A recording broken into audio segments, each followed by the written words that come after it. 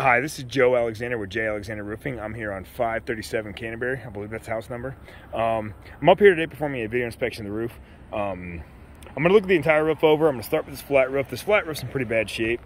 The material itself, there's many indicators on it, just from being a professional roofer, that it is getting old. But then I have some major structural concerns as well. And I guess maybe not so much structural as just the decking underneath there. I can really feel it's giving way underneath me. I can feel some cracking. So when we're talking about replacing this roof up here, which I am going to fully recommend, we're not only getting into the roofing part of it, we're getting into a decking as well. I think there's multiple layers on here, which that's fine. Duralast is a reinforced product, which is meant to go over existing layers.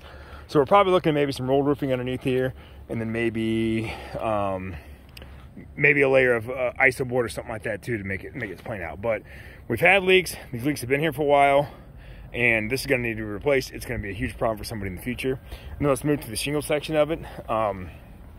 It's not as bad as the flat part, but I'm going to show you some things that really indicate shingle failure. So if you look at this, and hopefully my phone's going to illustrate it, get out of the shadow, we've really got some granular erosion.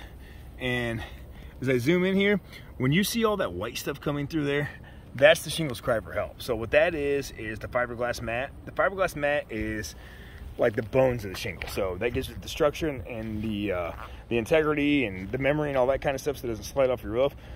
On top of that is the asphalt product, the tar or the glue, and then the shingle stones, which you see the shingle stones here. They're still pretty intact. But when I start zooming in, you know, and once again, hopefully my phone's gonna illustrate all this, we're bald in a lot of these areas. So this is beginning stage. Actually, you're past the beginning stage of failure. You're at shingle failure with this roof.